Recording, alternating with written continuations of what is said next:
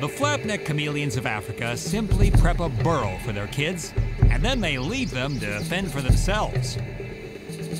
First, Mom uses her zygodactyl feet, that means 2 toes facing forward and 2 facing backward, to dig a deep burrow in the earth. Now that she's created a proper home, the chameleon mom lays a clutch of up to 30 eggs. Then, Mom covers the eggs with a dusting of soil. She'll never return here, never meet her young ones. The eggs remain relatively safe in the burrow, incubating in the temperature-controlled warmth provided by the earth.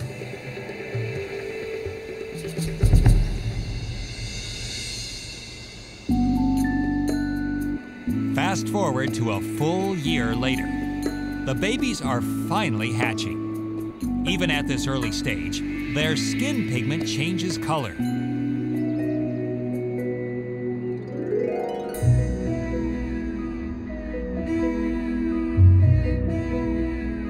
Contrary to popular belief, chameleons don't change skin color as camouflage. Instead, their skin changes in response to temperature, light, and mood.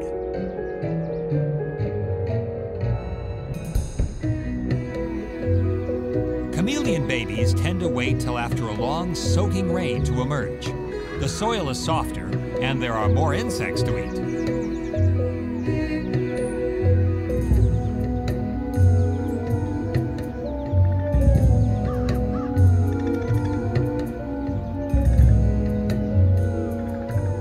And if the youngsters are lucky, there are even a few oldsters to hang out with for safety.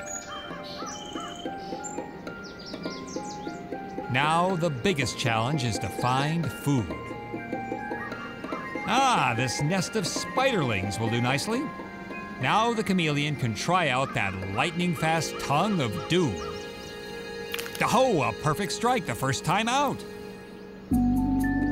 The young chameleon, with no instruction or target practice, has performed perfectly. Mom would be so proud. If only she could see her sticky-tongued, dead-eyed youngster now.